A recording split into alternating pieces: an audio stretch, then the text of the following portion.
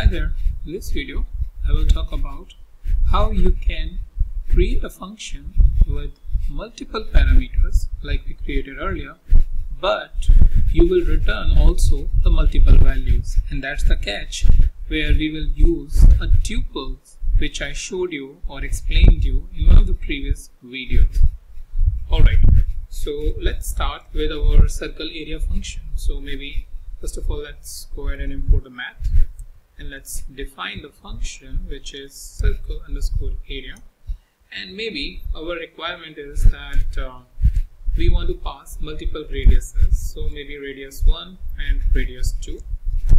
Once we do that, then we have area 1 is equals to pi r square, so math dot pi multiply with radius 1 square.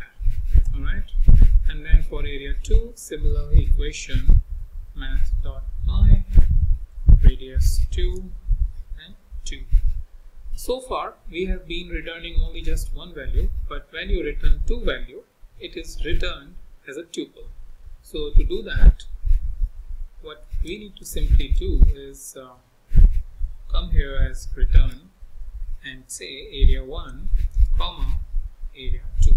Similarly, if you have even multiple arguments like radius 3, radius 4, and number of argument, you can specify and return it like this, right? So when we call this function, we will assign it to a multiple variables like a1 comma a2 is equals to circle underscore area, and then pass the a first radius and pass the second radius.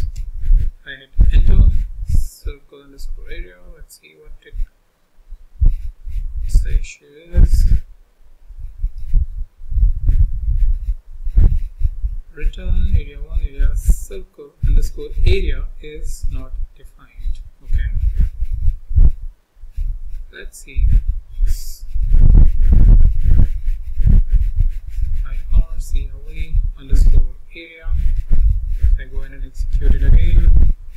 And execute this, yeah, maybe I have not executed this one, that's why it was so, saying that.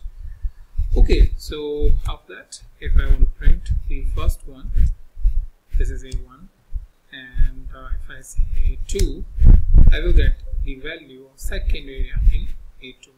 So this is how, using the tuples or an output in a form of tuple, you can get it back from your function when there is a need that there are multiple calculations and you need to return that. And that's what make it more interesting, because in real life you just don't return one single values, but there are multiple values. So for example, if you are doing a machine learning algorithm, you want to return let's say what is the error rate and other parameters like the p-values and things like that, and just combine all of those into one single tuple and give it back to your output. So this is how you can do this and get the output back from your function. Now, as part of an exercise, what you can do is, like we have been doing in previous exercises as well, you can take the circumference of the circle and return the multiple circumferences by passing the radius. And you are aware that the circumference formula for circle is 2 pi r. So like this, we have return area 1 and area 2. You can return circumference 1, circumference 2 by using a formula 2 pi r, similar in this notation. Alright, so hope you enjoy the exercise, and I'll meet you in a new video.